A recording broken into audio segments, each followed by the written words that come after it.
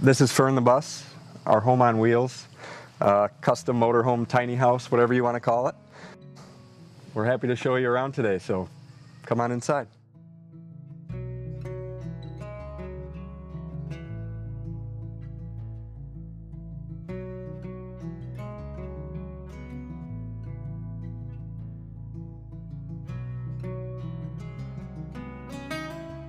We're Ben and Mande. We're sitting here in our bus, Fern.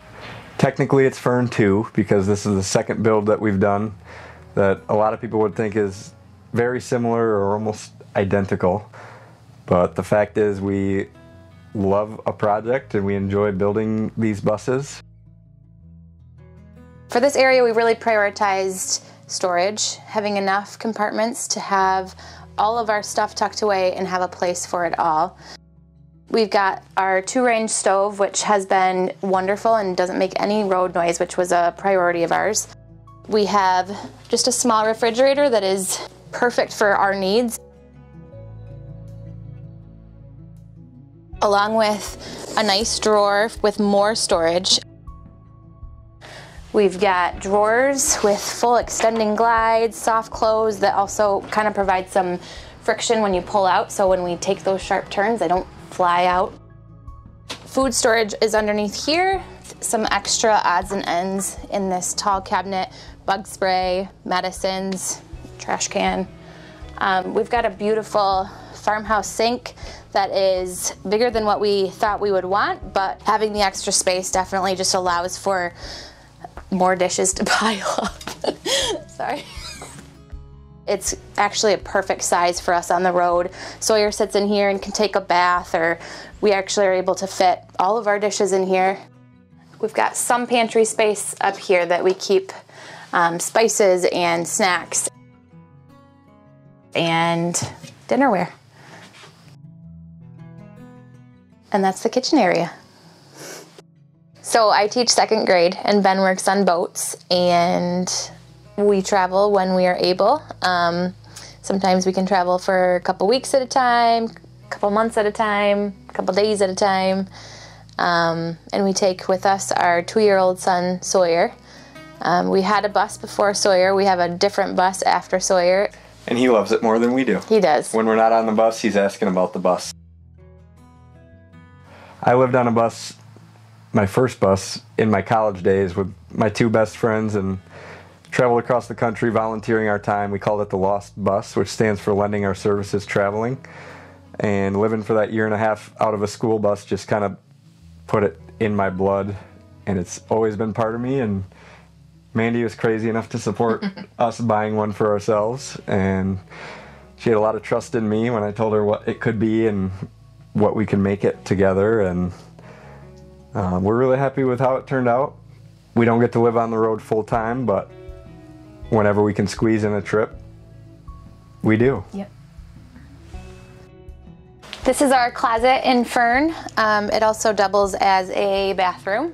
I have just a marine grade portable toilet that works perfect for our family. We keep our shower supplies. I've got a vacuum in here, which is key for keeping it clean. And we've usually got all of our hanging clothes up here. And then we've got our hamper. So here we have what is used as Mande's closet. Just a nice open cabinet.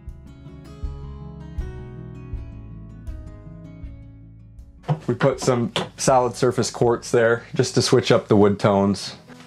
This wall and most walls in the bus is cedar tongue and groove. You'll see a lot of cedar, a lot of painted pine and poplar. Curtain rods are copper. This is just copper plumbing pipe used as curtain rods, and Mande made these curtains all custom for each window with snaps and magnetic clasps. So when everything's closed up, there's no gaps. It's a nice, tight, dark room in here if we want it to be. Welcome to the bed. This is a queen size bed. We upgraded to a queen from the last bus and have 0 regrets with that. We have upper cabinets here. This is Ben's closet, also a diaper changing station for Sawyer. Got this nice little curtain slide on magnets.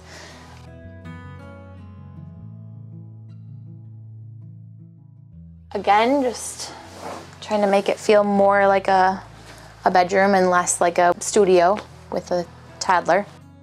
So we've got open shelving up here that we really haven't found a use for just because we've got so much other storage in this bus, so it is just kind of for decoration. We've got an outlet right here for charging and an outlet underneath here, so each side of the bed has their own outlet. And we've got wraparound curtains with magnetic clasps to keep them closed.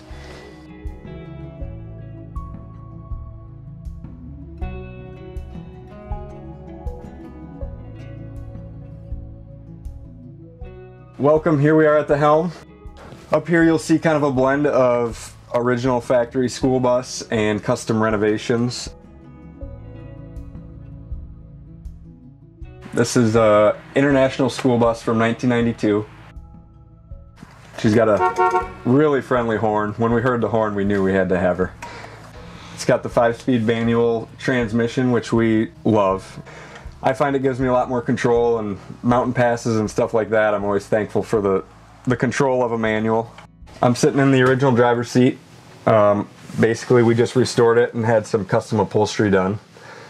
Little dashboard helm console here that collects all of our registration and papers and that kind of thing.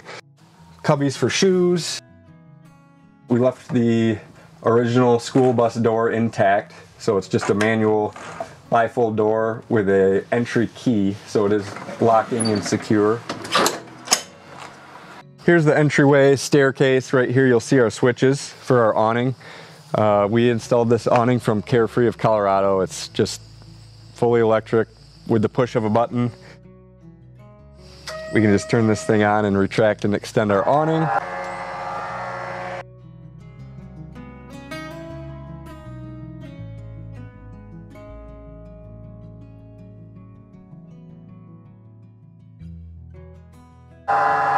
And we also have this little step light that's controlled right here. One thing that we couldn't live without was a rooftop deck. We do a ton of stargazing and hanging out up there. So here's the ladder to access it. It's a pretty simple deck concept. We built it all out of cedar since cedar is lightweight. We didn't want to add too much weight to the top of the bus.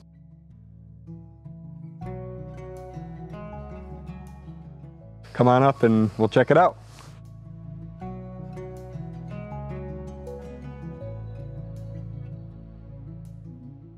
You'll see it houses our 400 watts of solar power here. We've got a lot of open space. Sometimes we store gear up here. We got a couple tie downs. You'll see our bike tires or random totes full of gear up here depending on what we're doing and where we're going. But it's a nice versatile space that is practical and also just enjoyable. All right, here we are in the back of the bus. You'll see some fork mounts for our bike racks. When we're traveling, we'll have each of our bikes hanging vertically on the back of the bus here. And then our garage door. We left the original bus door intact, and this allows us to access a ton of storage underneath the bed here. So this is where we keep all of our camping gear and cooking gear and really anything that belongs outdoors lives in here. We've got under, I guess what I would call the joists of the bed frame, we've got bungee cord run weaved all the way through so we can hide all kinds of stuff up there. This spigot here is connected to our freshwater system. We have 25 gallons of fresh water underneath the bus and then a 25-gallon gray water tank. But we can attach our outdoor shower right here, and then it runs through a propane heater basically.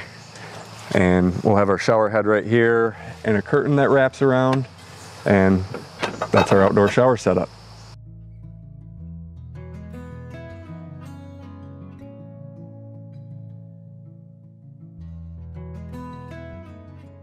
So we have a fantastic fan instead of air conditioning, and we've never felt like we wished we had AC. This thing can pull air from the back of the bus out like that, and it makes it very comfortable in here, even in the heat of the desert. Another thing is we left the original bus ceiling. It is insulated, and we actually love the fact that it's still metal because we use magnets all over this thing. Here we have the couch that I built the electrical system into.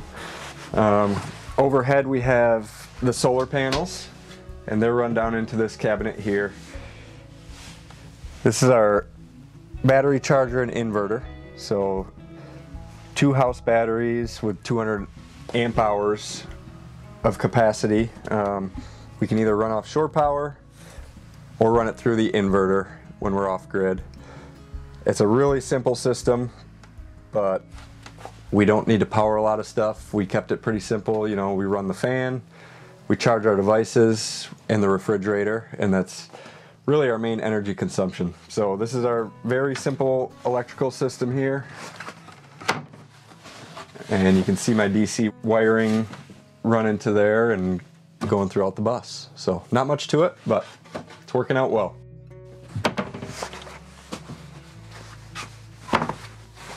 Here's the other seating area that we have in the bus.